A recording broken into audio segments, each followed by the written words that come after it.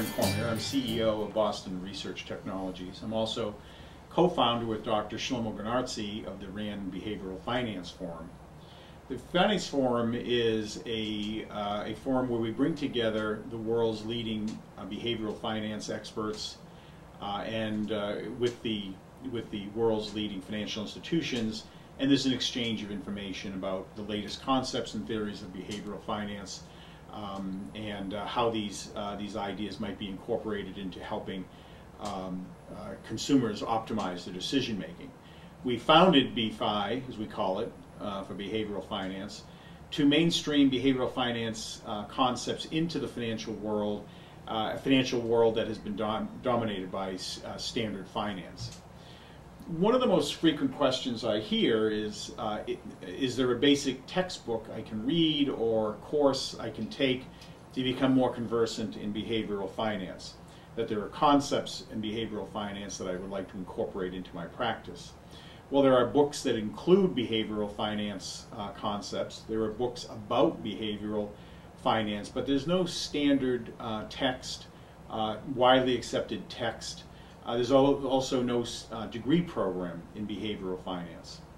But as we approach this question of what it is and why should I want to understand it, we first want to ask you as business professionals, why would you want to be knowledgeable in the field of behavioral finance? Let's try to provide an answer. Behavioral finance is about thought leadership. Being a thought leader in your field has the primary advantage or outcome of creating great loyalty. If you can talk about behavioral finance, if you can apply it to your practice, to solving problems, this is going to present you as a thought leader. Your clients want to be working with thought leaders. If your clients believe you're a thought leader, they believe that you will have the new ideas first. Or if not first, you will bring new ideas to the relationship very quickly after they're introduced to the marketplace. So that brings up the question, what exactly is thought leadership? It's a phrase we hear all the time. If I ask 10 people what it means, I typically will get 10 different answers. Well, Dr. Chip Heath of Stanford offered a definition that seems to be widely accepted. Thought leadership causes people to think differently about familiar topics, and as importantly, it changes their behavior. So if you were to tell people that here's new information about how men versus women behave with respect to money management, that's information, but if it doesn't change anybody's behavior, it's not thought leadership. You also see a lot of benchmark studies out there that study the typical behavior of investment advisors or relationship managers or just all sorts of different professionals. This is common practices. This is not thought leadership. Thought leadership is about best practices. So, why do we need behavioral finance? We have plenty of financial concepts and theories out there already. They come from classical or modern economics. They come from standard finance. And these concepts or theories are intended to predict individuals' behavior. We need behavioral finance because standard finance and economic theories do not predict behavior particularly well. BeFi experts argue it does not reflect reality of how people think and therefore behave. Behavioral finance studies the psychological and sociological factors that influence the financial decision-making process of individuals, groups, and entities. In this discussion, we'll be talking about the behaviors of individuals. So to best understand behavioral finance and what it is, we want to compare it to standard finance and economics. So let's start with standard finance and how it's different from behavioral finance. To do this, let's focus on two major standard finance concepts: modern portfolio theory, espoused by Harry Markowitz in the 50s, and efficient market hypothesis introduced by economist Eugene Fama in 1970. Let's just quickly review what the two are. This is not a discussion of standard finance, but how it's different from behavioral finance. So modern portfolio theory simply states an efficient portfolio can be created for any group of stocks or bonds with the maximum or highest expected return given the amount of risk assumed, or if you want to flip that, it contains the lowest possible risk for a given expected return. The efficient market hypothesis says that all information has already been reflected in a security's price or market value. Essentially, financial markets are informationally efficient. So let's look at some of the underlying behavioral assumptions with respect to these two theories and decide if they make sense. There are 6 assumptions I'll talk about today. The first one is all investors aim to maximize economic utility, or in other words, to make as much money as possible, regardless of any other considerations. Let's think about that for a second. Think about the example of green investing, for example. People are investing in green stocks and mutual funds for reasons other than maximizing utility or making as much money as possible. They probably could make more money investing in other stocks. The second assumption, all investors are rational and risk averse. Is this a good assumption? We'll be talking about what risk aversion is and what rationality is. The question is it a good assumption to believe that we're all rational? A third underlying behavioral assumption to these standard finance concepts are all investors have access to the same information at the same time.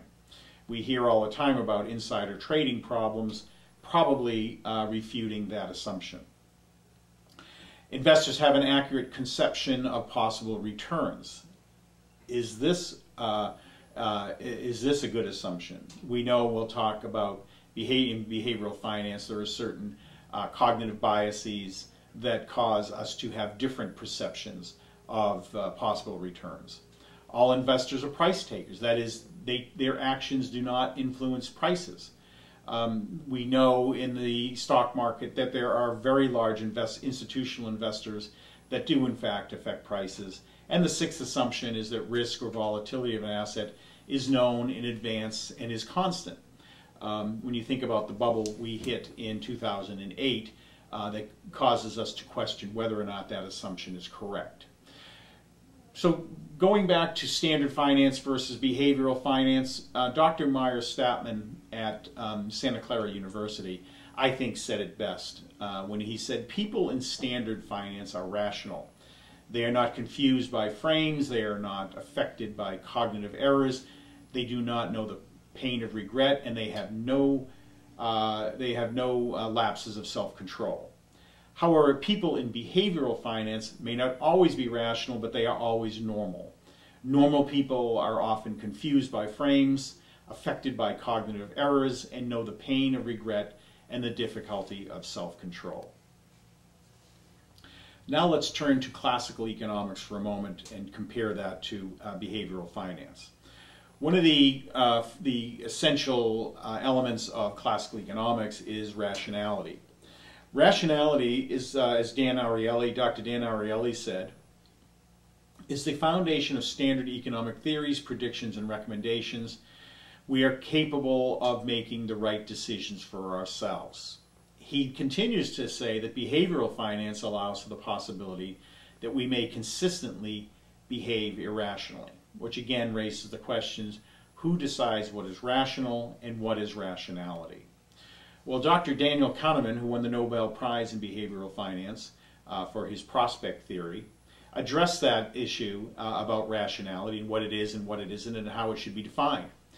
The only test of rationality is not whether a person's beliefs and preferences are reasonable, but whether they are internally consistent.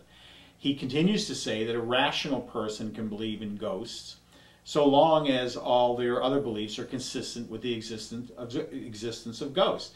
Or a rational person can prefer to be hated over being loved so long as his or her preferences are consistent. Rationality is logical coherence, reasonable or not. Econs, or what Dr. Richard Thaler calls econs, are people who live by strict classical economic assumptions. Econs are rational by this definition, but there is overwhelming evidence that humans cannot be. Dr. Daniel Kahneman again gave a very good summarizing quote when he said, "Economists think about what people ought to do. Psychologists watch what they actually do." So if we return to this question of what exactly is behavioral finance, we also see that there is a debate about the real definition and validity of behavioral finance, since the field still is in its developing stage and refining itself. We also find that specific viewpoints and definitions of behavioral finance is based upon the professional background of the scholar discussing it. Dr. Terry O'Dean stated that people systematically depart from optimal judgment and decision making. Behavioral finance enriches economic understanding by incorporating these aspects of human nature into financial models. Richard Thaler, again, defined behavioral economics or behavioral finance by saying BeFi is a combination of psychology and economics that investigates what happens in markets in which some of the agents display human limitations and complications.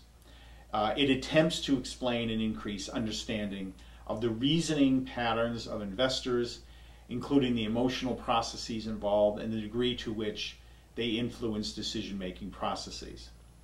Finally, he said, economics traditionally conceptualizes a world populated by calculating, unemotional maximizers that have been dubbed Homo economicus.